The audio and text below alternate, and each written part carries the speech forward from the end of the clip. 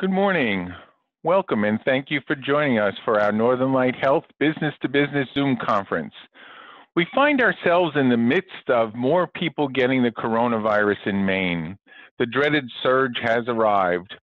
More people are being hospitalized and taxing our frontline healthcare workers. More people are dying. We're hearing about treatment options and we're rolling out vaccines across the nation, all during the holiday season. It truly is reality that's stranger than fiction. Today, we are in for a real treat. We have three physician experts that will share their knowledge with us. We'll be talking about the state of the pandemic, treatments, vaccines, and in fact, all things COVID-19. Everything is fair game. I'd like to introduce Dr. Stephen Sears, our special guest. Dr. Sears is an epidemiologist and clinical advisor at Maine CDC. His specialty is infectious diseases. Stephen, your updates for clinicians are my favorite source for learning cutting-edge clinical information. Thank you for translating the complex science into useful information. Next, I am delighted to welcome back Dr. Rebecca Gass, an infectious disease specialist at Northern Light Eastern Maine Medical Center. Rebecca, I appreciate the wealth of insight you provide to our leadership team. I always know I can count on the information you share with us. Thank you for joining us today. Last and certainly not least is Dr. Jim Jarvis, the Medical Director of Clinical Education at Northern Light Eastern Maine Medical Center and our COVID-19 Incident Command Operations Section Chief at Northern Light Health. Many of you are familiar with Dr. Jarvis, not only from this series, but his appearances on the evening news sharing up-to-date information on COVID-19. Thank you for your ongoing commitment, Jim. I am Dr. Ed Gilkey, Senior Physician Executive at Northern Light Beacon Health, and I will be your moderator for the next hour. I will be asking our experts questions, seeking out the information you are interested in.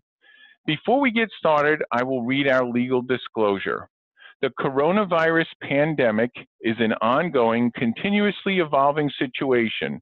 Northern Light Health encourages everyone to follow federal and state governmental guidance and mandates.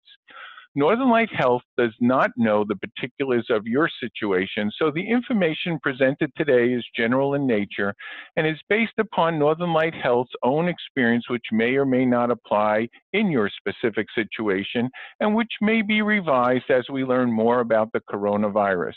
Accordingly, following any guidance Northern Light Health presents today in no way guarantees that you, your employees, and/or your customers and clients will not contract or spread the coronavirus. A reminder, this hour is for you. Please use the chat function to ask your questions. I'll keep track of your questions and have our speakers respond. Also, I hope each of you will take a few minutes immediately following our hour to answer our quick 5-question survey. Your input directly affects our topics and helps guide our future conferences. Let's get started.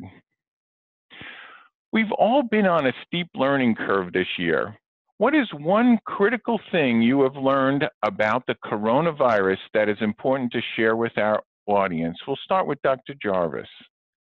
Thank you, Ed. I think for me, as I think about it, it really is how smart this virus is. And when I say smart, that's in quotations. It doesn't have the ability to think or reason or anything like that, but it is incredibly efficient at doing its job. And its job is solely to infect individuals, spread it throughout, and make more copies of itself. As we've gone through this pandemic, we find that it always finds a way to beat us. It crosses borders of states, countries, doesn't care about political affiliations, race, sex, gender, or age. It will infect you if you come in contact with it. And that becomes the challenge for us. We continue to hear people who state that they don't think that this is anything to worry about. It is something to worry about. This virus is very good at what it is doing, and unfortunately, it is causing harm in ways that we have never seen before, particularly from a respiratory-borne virus. So for me, the lesson I learned is these things are smart, and we need to be ready for them. So sort of brilliant in its simplicity. It does its work really well. Thanks for that. Dr. Gass, what's that one critical thing you've learned that you'd like to share? Well, it's been 9 months of learning. Mm-hmm. I think the major thing that I've learned is that infection with this virus can be devastating. And although the treatment options that we have and what we can do to keep people alive has improved over the course of the last 9 months, we really don't have a lot of tools in our chest to do that. The best tool we have are the simple public health tools that keep us from getting infected.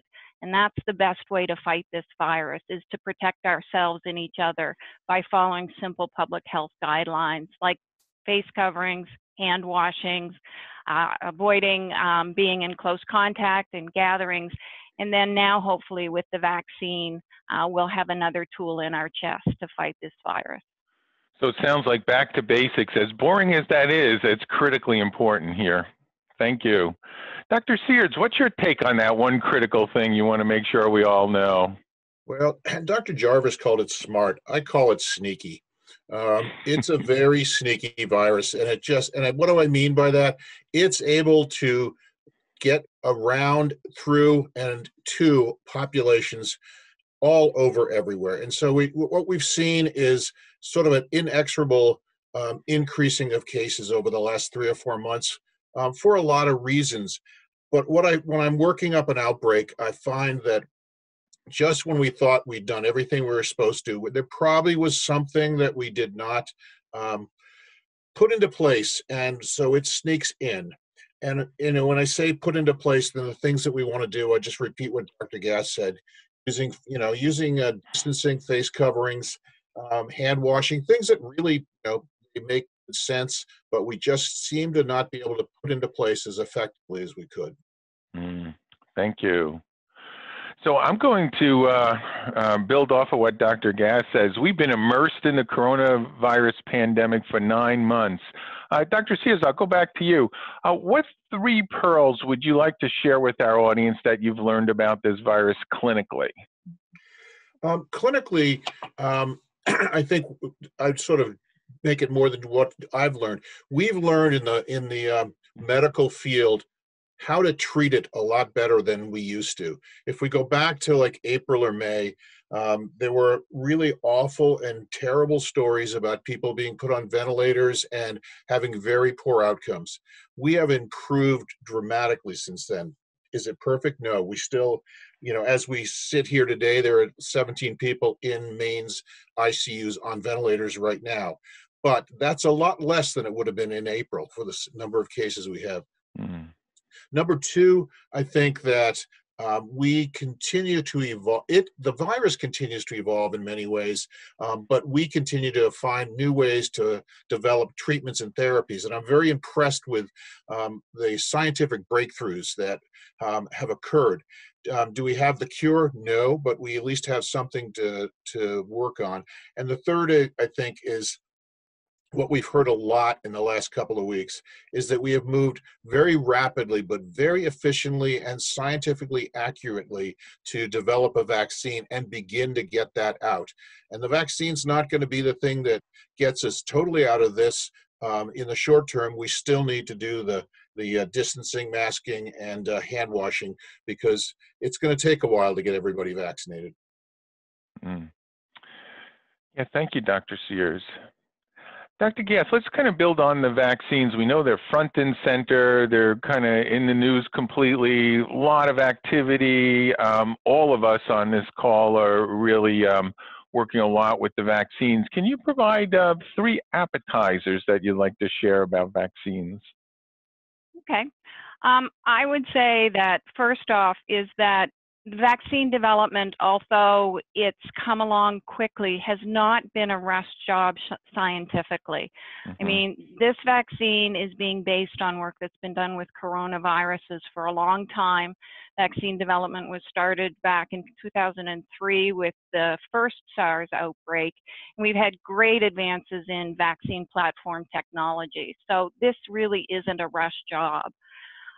Number 2 is I think these vaccines, based on the data, they're safe, but there will be reactions to them. We will have sore arms. We will have some other symptoms. What this means is the vaccine is working and your immune system is responding to it as it should.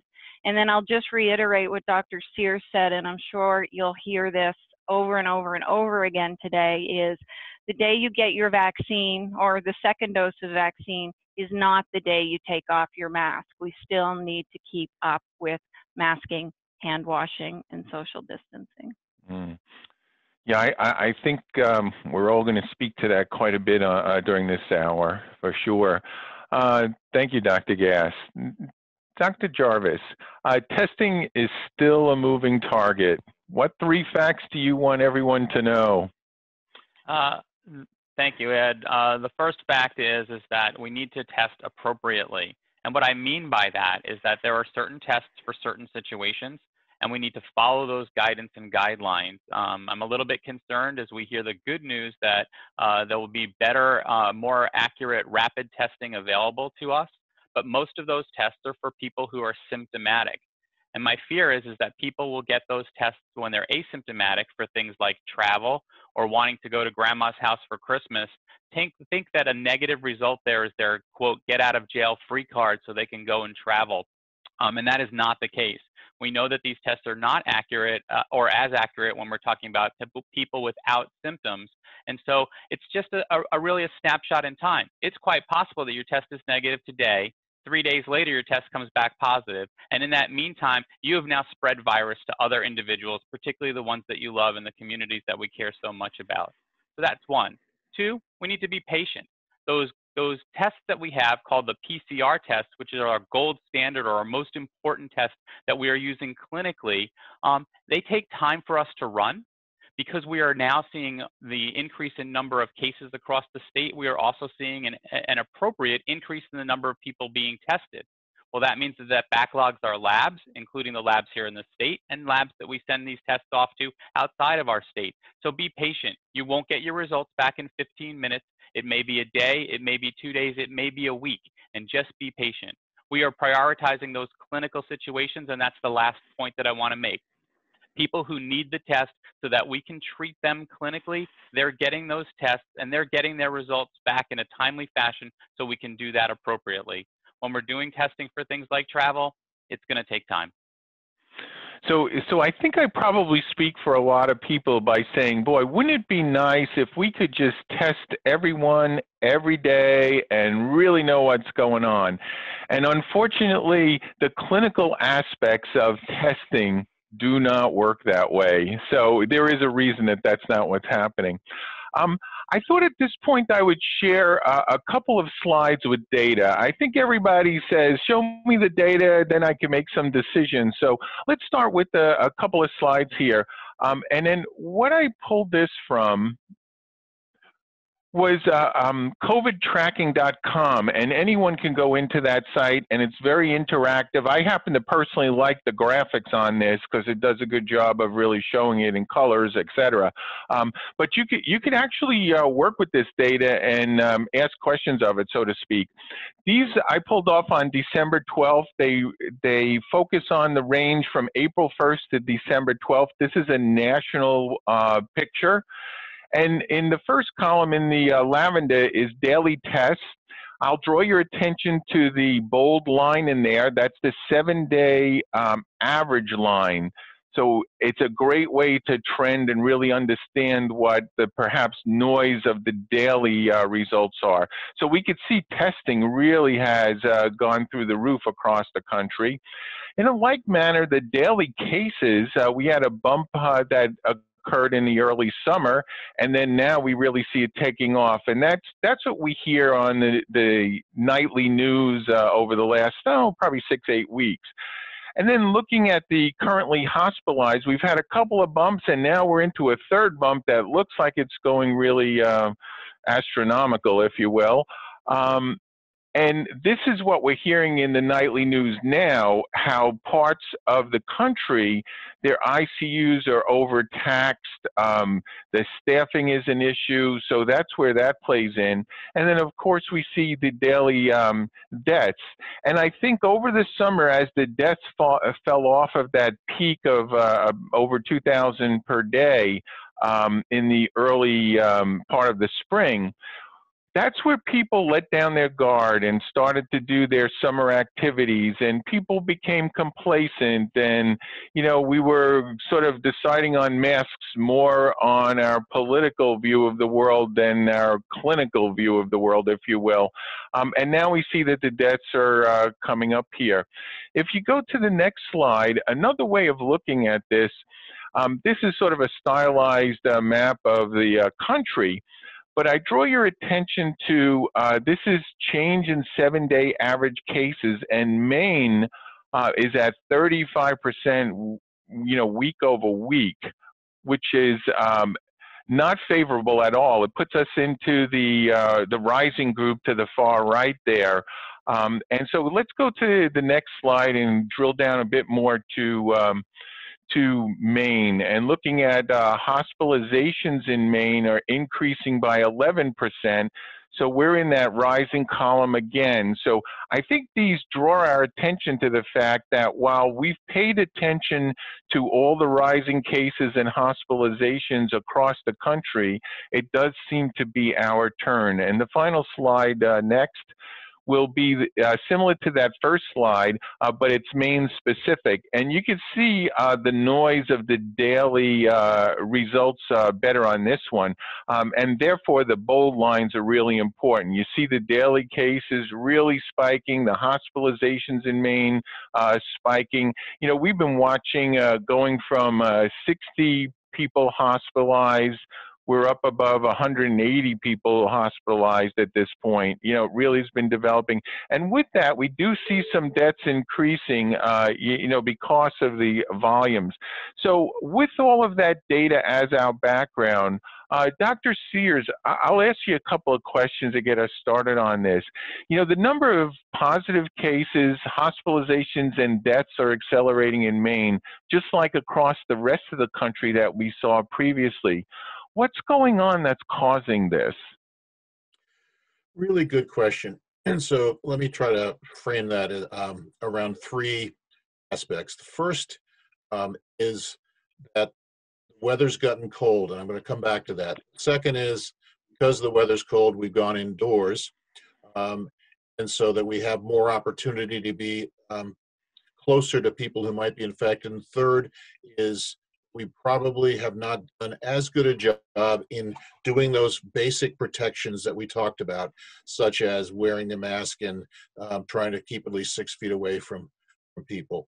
We know that when people go indoors and have those associations, that the likelihood of encountering somebody with the virus increases. There have been a number of outbreaks that have been associated with restaurants, bars, indoor venues, anytime we get groups together. The literature is filled with that. So that's number one, is we ourselves behaviorally have not done what we should. Let's go back to it's winter, it's cold. There's probably a few things that are important to note. The virus and all respiratory viruses better when it's cold, and it's not just because it's cold, it's because the humidity is down, and what that does for the virus when somebody exhales it, it means that the droplets that we know that people have coming out of their mouth stay in the air longer. So you have what's called a little longer aerosolization, and when that happens, then that means the potential for increasing infection is there. And then if you put that together with people not using the protections they should, you can easily see how those two things come together to do that. There's also been some talk about maybe the virus is a little different than it used to be. We know that the virus does change, as most viruses, and it does seem that the virus that's been around more recently is probably a little more transmissible than the one that we maybe saw 6 months ago. Not a great deal. But if you take that and you say the virus may be a little more transmissible, we're not doing the things that we can to protect ourselves, and then you throw in that factor of we're indoors, in more enclosed spaces, in colder, less humid environments that favor the virus staying aerosolized, those factors are probably some of the major ones that are causing us to see all this increase. Great, thank you. Thinking through this a little bit more, what can we do to improve the situation? And we'll keep in mind that the holidays are really upon us. So, Dr. Sears, what do you think we can do? I mean, I guess we can't mention masks and physical distancing and hand washing enough. We really can't, because that's the bread and butter of what we need to do. But your thoughts, and with the holidays upon us? I think, first is to recognize that even though they may be your friends or your family that are coming from away, they might have different potential exposures, and we need to be aware of that. We know after Thanksgiving we started to see a significant increase, and I should have mentioned, some of the increase we're seeing now is likely due to the post-Thanksgiving increase in transmission. So we have to be concerned about the same phenomena with Christmas, because people do like to get together. But I think we need to try to think about the holidays in a different way. Hopefully, if everything goes well with vaccine, this will be the last Christmas that we have to spend in a more isolated way than we've ever done in the past. The more you can minimize the number of people and try not to go to group gatherings. There's a great desire to go caroling or to go to services. All of those are increasing the number of potential contacts. So it's lots of reasons that happen around the holidays. I think the second, and I know you said we can't emphasize it too much, but face coverings have been shown to be effective to decrease someone sort of exhaling virus. It's also protective for you. So they serve a couple of purposes overall. And we just, it really is those simple sorts of things that we can do. Thank you. Well, I'll share with everyone this Saturday coming. So the Saturday before Christmas is the big event in our family.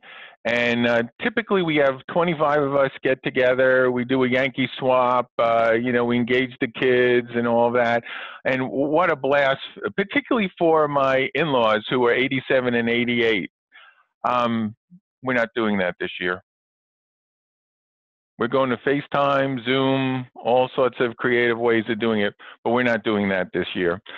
So I have a question from our audience I'd like to raise, and it's about metrics that panelists could use in making decisions about curtailing public services. So in this particular instance, it's a public library, and should we close the building, or should we have public shift to curbside pickup only? What are the metrics we should be looking at? What's your thoughts on that, Dr. Gass?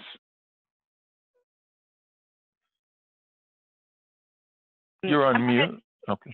I think that probably Dr. Sears would be better able to answer that question in terms of metrics. So I'll defer to him. Okay. Yeah, Dr. Sears, what's your take on that, in terms of making decisions from a public point of view?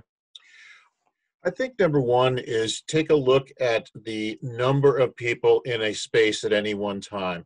And if we go back to the early spring, remember that we actually tried to keep gatherings down to sizes of 10. I know that right now there is the ability to have gatherings larger than that, but I think that's a pretty good number. And if 10, and again, that depends a little bit on the space you're in. If you're in the Civic Center and had 10 people, that's different than 10 people in the public library. But if you keep the number of people down, which means that you control the flow of individuals, that you make it mandatory that as people come in that they have to have face coverings on. And I know that the governor has recently increased the executive order to do just that. If you do those two things, there isn't one other metric to really say, oh, we are at that point. The only time that would happen, it would be if everything had to shut down. And we did that in the spring because the rates were they were accelerating at such a rate without any real good understanding of where that might go. Are we going to get there again? I don't think so. But I think that if we do those kind of take a look at how many people are coming together, keep that to a low number, keep people from congregating together. When they're together in a space, keep them, again, distance. You can still get a lot of the things done that we'd like to do. And I think I want to emphasize, we're not, sometimes the CDC is, we're blamed for being the Grinch in Christmas, or taking away Halloween fun or whatever. There are ways to do this safely, and I know that Dr. Gilkey just said that. Using Zoom or other platforms, FaceTime, ways to get together without necessarily being together physically. I think that I've been absolutely impressed by how creative people are to find these sorts of solutions. But I wish I could give you one number and say, here it is, this is the rate at which the numbers in your community are going too far. But unfortunately it isn't. It's a graded sort of increase. And so with that, we generally try to decrease those events where people are coming more together than they might be able to do safely. Yeah, thank you.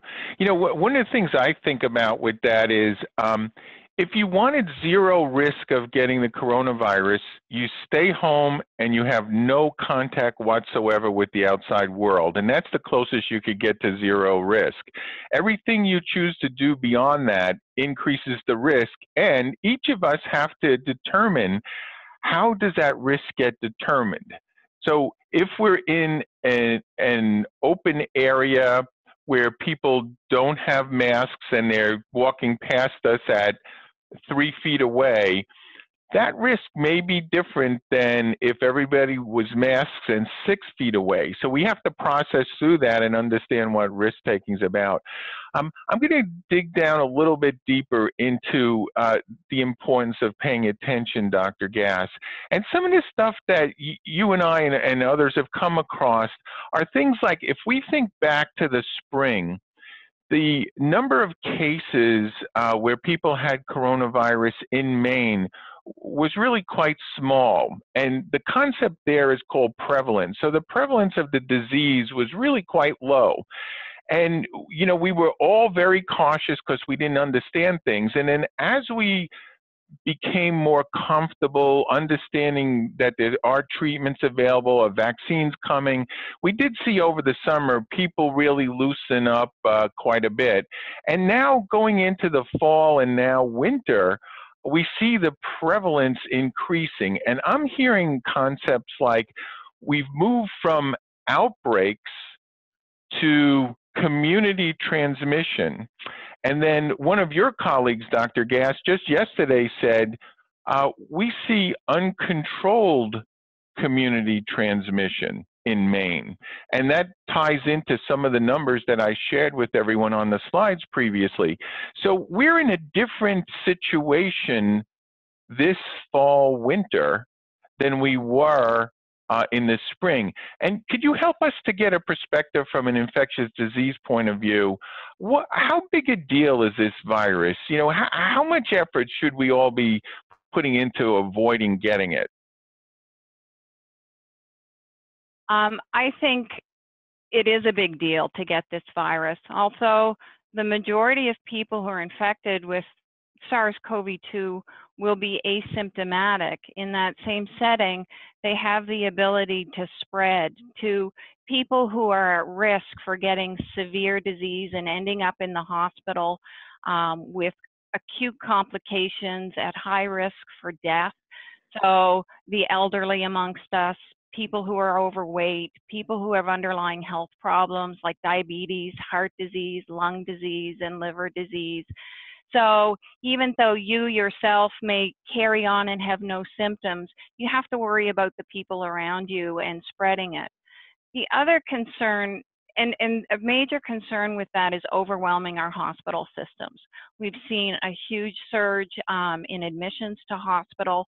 for coronavirus alone, but we still have to take care of the other people who are in our community. We still have to take care of the traumas that come in, the heart attacks, and our staff is being overwhelmed in hospitals across the state and across the country with the burden of work. There are issues about hospital capacity that we have to consider. So every little bit that the individual can do to keep themselves safe and their community safe and not overburden the healthcare system is incredibly important this winter. And then finally, there's this concept of, I don't like the term, the long hauler syndrome. And there's something going on with this virus that we're still learning about, that after infection, there are still long-term health consequences that have yet to be defined. And it's not only from the people who are critically ill and in the hospital and in the intensive care units for long periods of time and then have a very long recovery and all the post-infection complications, but we're also seeing it in people with milder disease. And I think one group that's of particular concern is young people, because they are driving or have been driving a lot of the spread in the communities and universities. And we're seeing some chronic fatigue, long haulers type syndrome in those kids who really weren't sick in the first place, and even some significant concerning signs about long-term cardiac problems in these people. So this is a big deal in many ways. I think all of us would agree, avoiding getting the virus is very helpful for any individual as well as for our population as a whole. So thank you. I'm going to actually go down the pathway of those people that are described as long haulers, or people who have residual symptoms after they've recovered from the acute COVID and in fact didn't require hospitalization. So Dr. Sears, I'll actually ask you about this piece. There was a segment on 60 Minutes for our audience to take a look at on November 22nd. It's about a 15-minute segment that really addressed this and drew my attention to it. In New York, the Mount Sinai School of Medicine is running a post-COVID clinic, and they're seeing thousands of people with these residual symptoms. Some are young people in the ages of 20 to 40 who may have been previously a marathon runner and at this point are struggling to keep their balance. So could you help us to understand a little bit more about what we're beginning to see? And I know it's very early in the process with the amount of history we have. Sure, and you're right. It is early, but there are a number of centers around the country that are trying to study this and to get a better handle. And like for instance, what percent of people who have COVID have chronic symptoms? I think number one, almost everybody is not feeling well 2 weeks out. A good number of people are not feeling well 6 weeks out, and then there's this subsection of individuals who don't feel well for months at a time. And I think that's really what was on 60 Minutes. There's sort of two things to say about that. One is the people who are severely ill, who are in the hospital, tend to take a long time to recover. That's, in a sense, almost something different than this other syndrome, which is it's best described as both chronic fatigue as well as sometimes some chronic mental cognition issues, and the people describe what's called a brain fog. They just don't think as clearly, and it takes them a long time. I think it's important to sort of emphasize about this virus is we only have 10 months now of experience. So some of these conditions we are really learning as we go.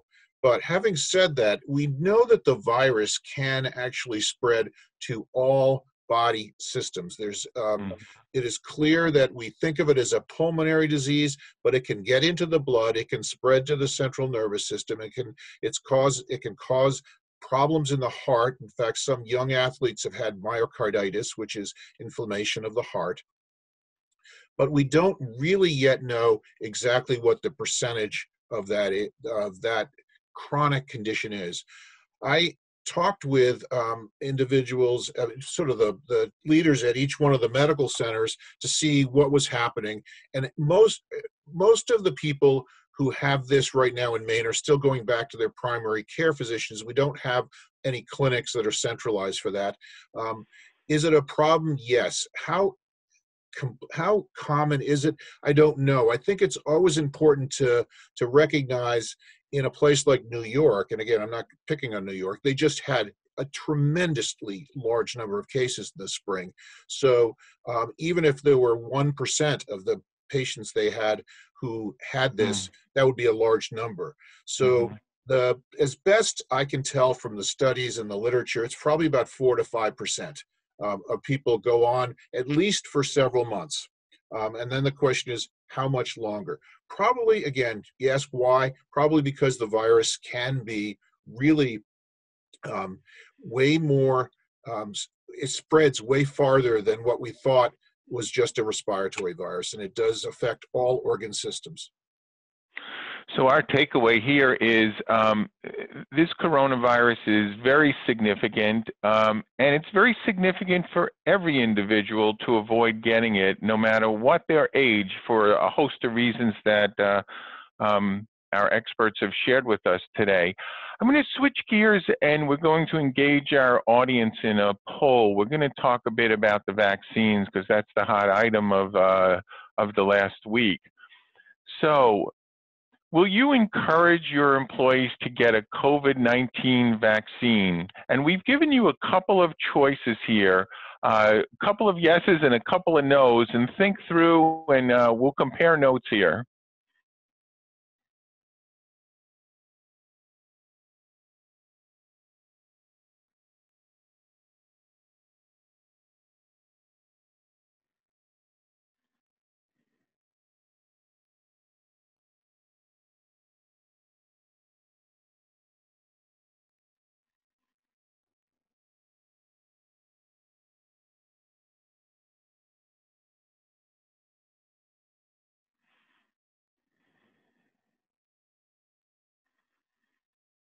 Okay. So 10-second warning. Okay, so we'll just end it. I see that we're stabilized at 61.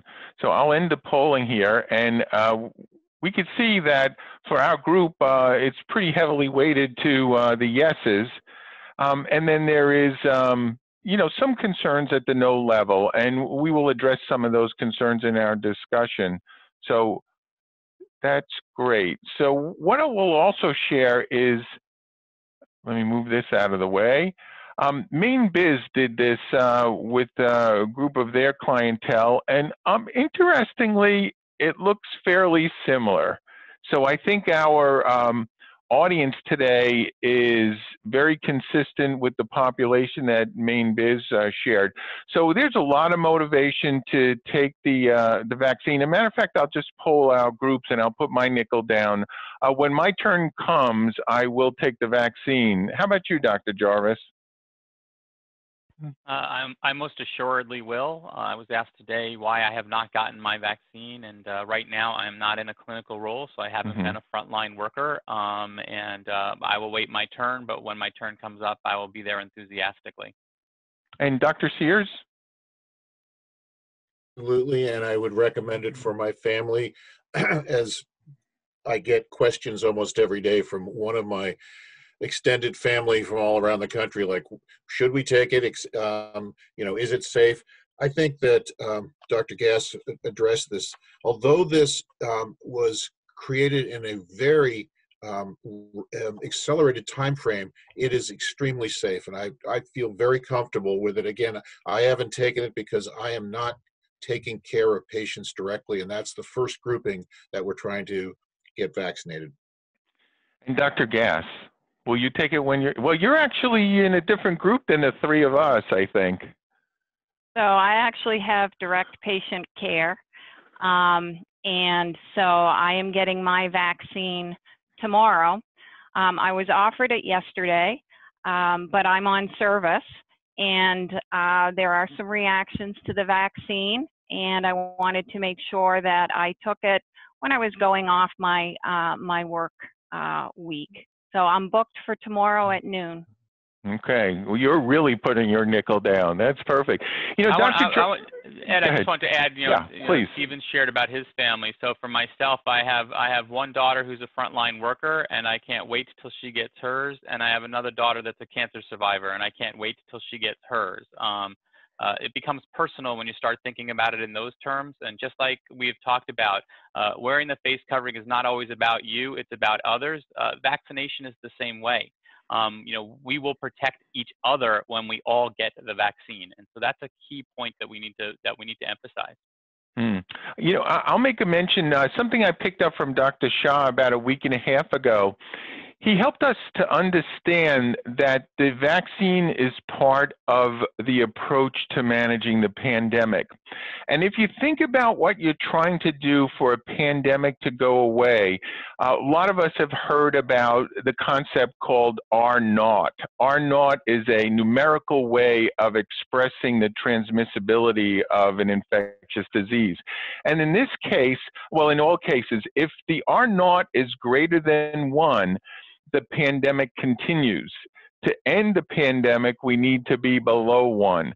So that means every person, if they give it to one other person, that's an R0 of 1. Now, this virus is actually higher than 1.0, so that's why it's really kind of spreading so easily. So part of the game plan is what we've been talking about, the basics. Let's stop the spreading, facial coverings, masks, social distancing, hand washing, avoiding close contacts, choosing to celebrate with household members only, not extended family. Those are the things we can do to start driving that R0 closer to below 1. But then the vaccine comes in, and the vaccine is not immediately going to change us into a non-pandemic mode. It's going to actually take several months for the vaccine to take effect. And what we're trying to do is build up the number of people who now are immune to it and therefore won't be spreading it, along with those people who have some amount of immunity that we're not quite clear about for having had gotten the COVID-19 virus. And over time, as we build up, we're going to be able to see the pandemic change. So, Dr. Gass, would you mind talking a little bit about building up that herd immunity concept? Okay, so herd immunity is a concept whereby in a population, enough people have protective immunity against a germ and infection, either naturally by getting infected or by having a vaccine, that effectively the disease can't be transmitted in that community any longer. And again, that depends on a lot of things. It depends on the immune response, either to natural infection or to the vaccine. It depends on the rates of transmission and the R0 in the community. And a vaccine is one tool that we can use in that. I would just give one caveat, is that we don't really have a good answer as to what herd immunity is going to look like for COVID-19, because we don't fully understand the immune response to it and how long it lasts. And there's one big question with the vaccines, although hopefully it'll get answered soon, is that we know that the vaccines, at least the Pfizer vaccine, which was approved last week, and the Moderna vaccine, which is going in front of the FDA today, we know that they prevent symptomatic disease and severe disease. What we don't know is whether they prevent infection. So it's still possible that you could become infected with the virus and be asymptomatic, because we know the vaccines keep you from getting sick. And there's a possibility that you could still transmit disease. Now, Moderna, we don't have the answer to that. Moderna has some preliminary data that says maybe they do have some protective efficacy against infection, but that's one gap in our knowledge. I would say that people with a lot more expertise than I have in terms of vaccinology are hopeful that because these vaccines are just so effective overall in preventing disease, that they will be able to prevent infection. But that's a big unknown in our development of herd immunity. So really important concept. So we'll probably be dealing with the back to basics we keep talking about for quite a bit longer, right? Yes. You know, if I can ask you to project, what do you think next summer is going to look like? Oh, I wish I had a crystal ball. We all do. I am hopeful. I'm optimistic that hopefully we will be heading towards some semblance of normalcy. Part of it depends on the final data on these vaccines and the concept I just talked about. It depends on how much uptake there is in the community. It depends on how fast the vaccines roll out. So probably vaccine won't be available to the general public until, some people would say March, April. There are always hiccups, so I'm thinking it might be May, June till it's widely available to the general public. So that's going to be one thing. The other good thing about the summer is it's the time when we can move outdoors, at least in places like Maine. And so I think that will be helpful. I suspect we'll still be wearing masks and probably doing some social distancing. I'm a little more hopeful that by the fall, when we're thinking about going back indoors, that maybe next fall will look a little bit more normal than this past fall, like it did for my kids being seniors in high schools and freshmen in university. So there's some amount of light at the end of the tunnel. We just don't know how much yet. Yeah. Dr. Sears, I have a question for you. Home care workers are frontline workers, but yet they are not considered frontline by the state. How long before we will be able to get our home care workers the vaccination? The way the vaccine is being rolled out is through phases or tiers in tier 1, 2, and 3. And tier 1 is then broken down into 3, 1A, 1B, 1C. All primary healthcare workers who have face-to-face contact with patients are going to be vaccinated in tier 1A. The first part of 1A, which is where we are right now, is to the hospitals who are caring for acutely ill COVID individuals. So it's the emergency room, the ICUs, the COVID wards, the infectious disease doctors like Dr. Gass. They're primary. And so the home health workers are going to be coming along, but it's just probably more like 3 or 4 weeks from now. And I say that because I can't put an exact week time on it, because we're dependent upon the number of vaccines we get from the distribution from the federal government. And that is, we have good projections, but we never know exactly where we are. We know, I can say right now, we vaccinated 989 people in the state yesterday for the first day, which I thought is really actually pretty good. And so we'll see this continue to accelerate upwards. It's all dependent upon, I think, as Dr. Gass said, the hiccups. Do we get all the vaccine in the time frame that we wanted it, that we thought we were going to have it?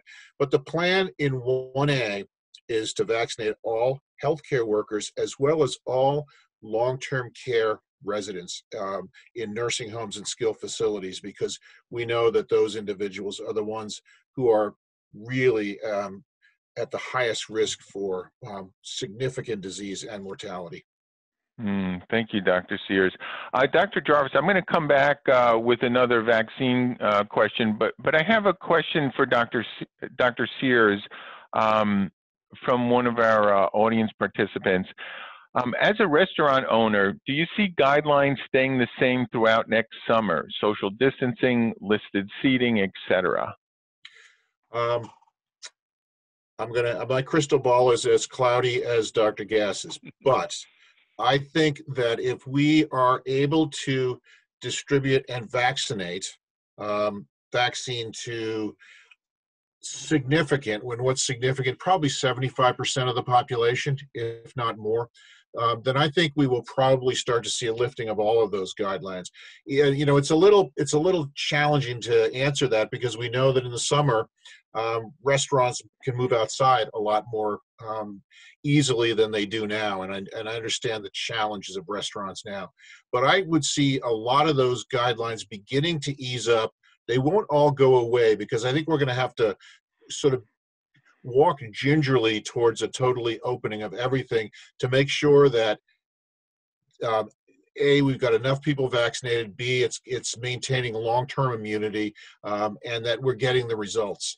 But I am hopeful. I'm hopeful that clearly by the end of the summer, if we've gotten to enough people vaccinated and the vaccine has a long duration, which we're hoping it does, then we'll start seeing everything normalizing. Great, thank you. And I apologize to our participant. I said listing instead of limited seating, but I don't think it changes your answer at all. So I get a buy on that one. Yeah, no, and restaurants are at yeah. much less capacity than they've been. Yeah, and that's certainly a vulnerable part of our business owners for sure. Dr. Jarvis, let me ask you another question related to vaccines. So you think about the elderly receiving a flu vaccine. Let's say they haven't received a flu vaccine yet. Could they get their flu vaccine and COVID vaccine at the same time? Is that a wise move that way? That's a good question. So first and foremost, I would say just get your flu shot now. We are in the midst now, of flu today. season. We are in the midst of flu season. We have been thankful that it has been mild, but that can change at any moment. There are usually two circulating strains of flu, one influenza A and one influenza B. And in Maine, statistically, we have influenza B hit us later on in the season. We can't afford to have that happen. We need to keep that under control. So please, please, please, if you haven't gotten your flu shot yet, please do so. As far as getting them at the same time right now, because the COVID vaccine is new, the recommendation is that you have no other vaccines 14 days before you get your COVID vaccine and 14 days after. So there's that 1 month window. So that's a real reason why you need to go and get your flu shot now, because you don't want to exclude yourself from getting the COVID vaccine when it's your turn, just because you got your flu shot. So that's what we know now. There are some of the COVID vaccines that are in development and study right now that may actually be designed to be given with a flu shot, but we are still months, if not years, away from that happening. Great, thank you.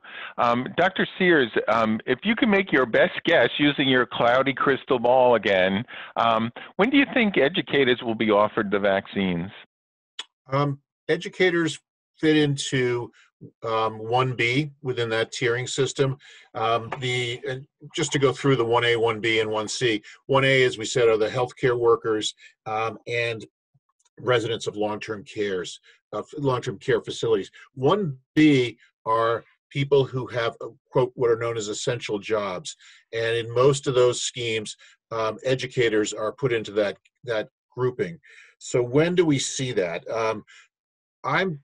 My crystal ball will say that's probably 2 months from now. Would be, and it'll start before that. But again, with all the caveats, we get enough vaccine, and that we have the systems. We have the systems. I think it's more getting enough vaccine and then trying to figure out how do we make sure that those people in those essential services, which include, all of our firemen and a variety of others who we depend upon for our society, as well as our educators, get into the queue. 1C is going to be those individuals with high risk conditions and those over 65 years. And I'm guessing that's going to be 2.5 to 3 months. Great, thanks. Dr. Sears, just a clarification. So the length of efficacy of the vaccine, would you mind repeating that for one of our audience members? Sure. We really don't know at this point. Mm-hmm. We know that the vaccine, there's two pieces of evidence we have. The first is from what are known as the big clinical trials that 30, 40,000 people were in. That's the data we have that shows that it works and it shows that it's safe. Those individuals have only been followed out about 2 months. But if we look back and say, the people who had this vaccine in what were called phase 1 and 2 of the trials, those people still seem to have what looks like reasonable immunity. It's not enough people right now to say, oh, we know that this is going to last 10, 12, or 14 months. We're hoping, but that's one of the things we're going to have to follow very closely in this. So we are running short of time. So instead of asking questions, I'm going to put just a couple of things out there. We do recognize that there's side effects from the vaccine. They range from muscle aches and pains to low-grade fever. Some of them actually overlap the symptoms of getting the virus in the initial stages, which makes it hard to clear people to go back to work. Hence, one of the things we're doing at Northern Light Health is trying to schedule the vaccination. I think Dr. Gass suggested that's how she made her decision, where you have actually time off the day after. It seems like the side effects may be more prominent with the second dose versus the first dose, and it's critical to get the second dose. For the Pfizer, 21 days, Moderna, 28 days. Dr. Sears, did I get those two dates correct? You did. Okay, great. And then I'm going to just ask you for just a quick blurb, Dr. Sears, on some treatment. So talk about the monoclonal antibodies for a moment. Sure. Monoclonal antibodies. Well, let's back up and just say, what are antibodies? Antibodies are proteins that our body develops to fight off infections. What are monoclonal antibodies? Those are developed antibodies in the laboratory and manufacturing sphere. They are specifically directed to be against the COVID, or what's known as the SARS-CoV-2 virus, what causes COVID. It binds onto those little spikes that everybody's always seen picture of the virus. It looks kind of like a mine that's at sea with those spikes coming out. It binds onto that, and when it binds those spikes, it prevents the virus from going into our cells. I would say that these are very useful, but they are not curative. Where we use them is we use them in people very early on in the disease to try to prevent deterioration and to try to prevent somebody needing to be hospitalized. The biggest problem with them now is there just aren't enough to go around. And that's because they're much harder drugs to produce than, say, penicillin or something that is not much more biologically oriented.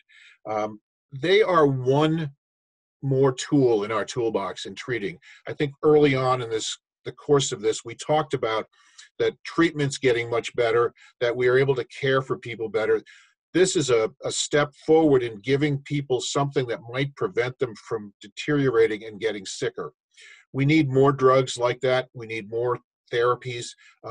They're coming, but they're coming almost at the same time as the vaccine, and using them together will probably be very, very effective in the long run. One caveat is we know that if you've gotten that drug, you should not get the vaccine for 90 days. Okay, thank you. And then I'm going to make a comment, Dr. Gass, just to affirm if I got this right. Remdesivir is used in moderate to severe disease in hospitalized patients. Is that correct? Yes, it's only available, and its only utility is in hospitalized patients who have great. oxygen requirements. So I think that's important for everyone to understand. Unfortunately, we need another hour to talk about treatments and all sorts of great things, but we're at the end of our time here. So I'll ask each of our doctors for 30 seconds to tell us, what do you want to make sure our audience hears loud and clear? 30 seconds, please. We'll start with Dr. Jarvis. The vaccine is coming, but it is not the answer to everything. We need to continue to be vigilant and practice good practices. You heard us say it before. I'm going to say it again. Wear your mask, wash your hands, stay away from others. Perfect. Dr. Gass. Wear your mask, wash your hands, watch your distance, and take care of each other. Go out into the world as if you want to protect the person who's nearest and dearest to your heart. And for our audience, we didn't prepare these answers to be in sync like this. Dr. Sears. I could just say ditto, but yeah, which I probably will at some, if you give me enough time. But I think that I would emphasize that we have learned a tremendous amount. We are still learning. We'll probably learn more. And what I always tell everybody when I'm talking about this is what I say today may well be improved, and we'll know more next week or the week after. But the one thing we do know is that if you wear a mask, you wash your hands, and you keep distance from people, that prevents the transmission. And if we prevent the transmission, then we won't need to worry about all those therapies and all the other breakthroughs that we've had. And the vaccine, when it comes along, is just another tool. It's part of taking care of this disease overall. And then my final is emphasizing, Dr. Gass, we need to take care of ourselves during this. This has been a very, very challenging time. This is 10 months now or more.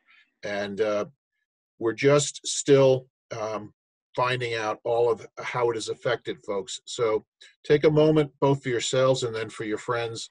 And we will get through this. I mean, I really think we'll get through this. Well, thank you, Dr. Sears.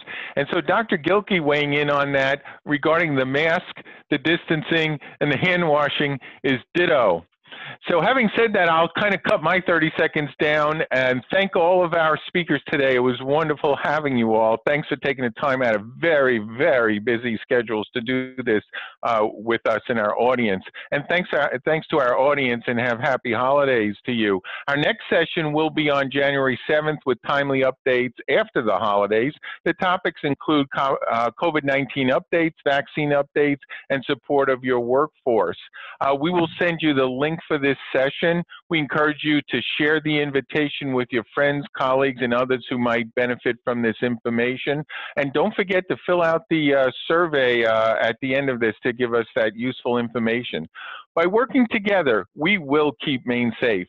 Thank you, and have a safe holiday season.